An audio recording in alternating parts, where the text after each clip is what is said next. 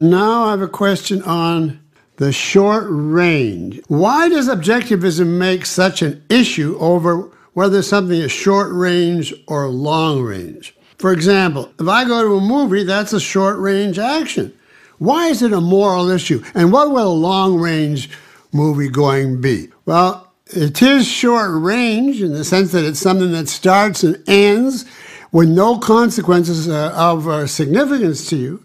But if you are rational, it occurs within a long-range context as an expression of a principle, the importance of production and the importance of consumption, of relaxation as part of a productive life, the importance of art and therefore the importance of a movie as one possible way of perceiving, experiencing your values, etc. If it's done within that framework, but then if it's done within that framework, you don't just walk down the street and fall into whatever movie is there.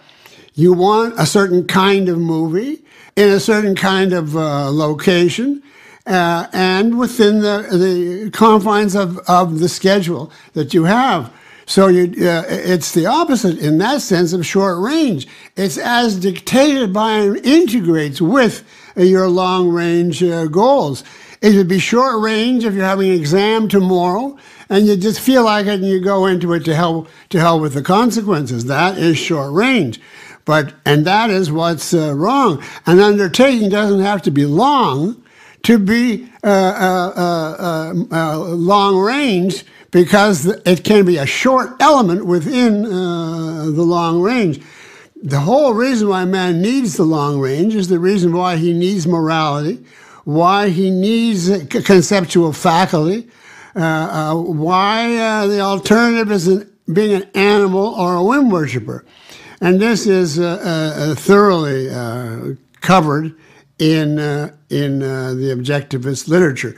A short-range example, if you want one, in real life is the Obama administration's policies. We're going to have more jobs, and we're going to get it by providing more shovels and giving more money to the unions. And it doesn't make any difference. And we're going to kill the billionaires and millionaires. It doesn't make any difference what the consequences are. He wants jobs, regardless of cause or effect. That is a short-range behavior. The most eloquent example I can think of in my whole life is one I just heard of the other day on TV. There was a cruise boat down in Newport Beach Harbor near where I live, and it had about 80-odd people on it, and they were just sailing in the harbor. And a man in his, 40, something like that, had his little 7-year-old boy, and the boy was apparently crying and misbehaving, and the father had told him to shut up, and he didn't. And the father just picked the kid up and threw him over the side of the boat. The kid was just bothering him, and to hell with it. Now, it wasn't murder, which could be part of a long-range corruption.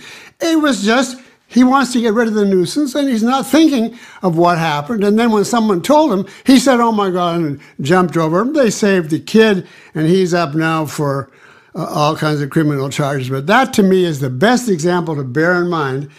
He got a short-range satisfaction at what kind of cost?